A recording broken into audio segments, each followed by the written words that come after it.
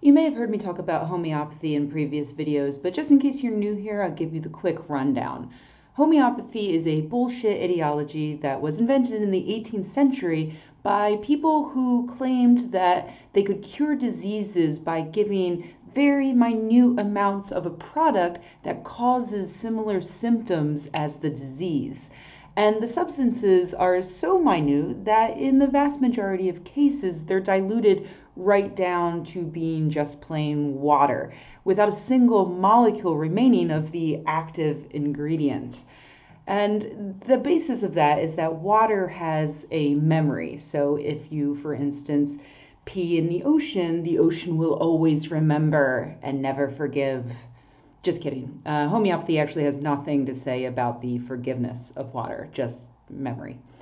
For a long time, big alternative medicine has been getting away with a lot here in the United States, as the Federal Trade Commission and the Food and Drug Administration have allowed companies to sell homeopathic remedies over the counter, claiming to help all kinds of things from the common cold to nausea to earaches for babies, even though it is in fact only sugar water. And there's absolutely no known mechanism by which it could possibly work, nor is there any evidence that it works. And by the way, when I say big alt med, I'm not kidding. The alternative medicine industry is booming, and it's fully owned and operated pretty much by the same big pharma that drives gullible people to use alternative medicine in the first place.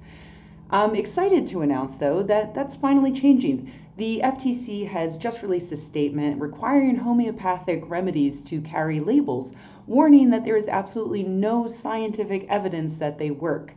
The FTC has clarified that, unlike the past few decades, they're now actually going to stop companies from claiming that homeopathy can cure, well, anything. To be fair, this is not exactly a death blow for homeopathy. Homeopathy hasn't worked for the past 300 years, and it hasn't exactly been a secret that it hasn't worked.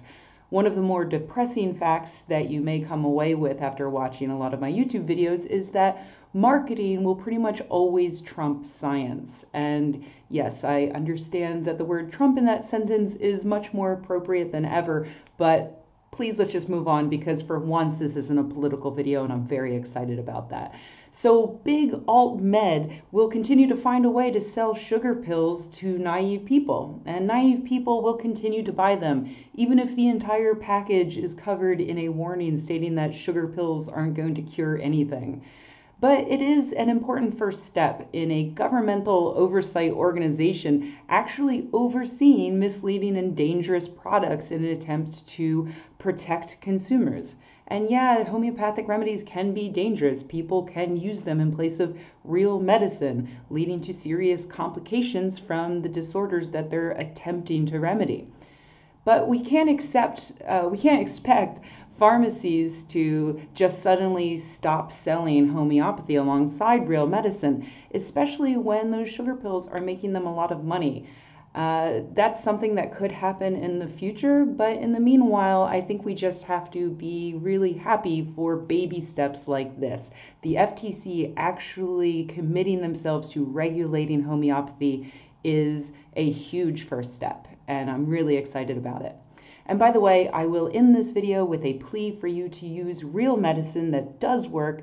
Please get your flu shot. It's important for building herd immunity, and that protects the infants, seniors, and immunocompromised people that you come into contact with every day. It's important. Get your flu shot.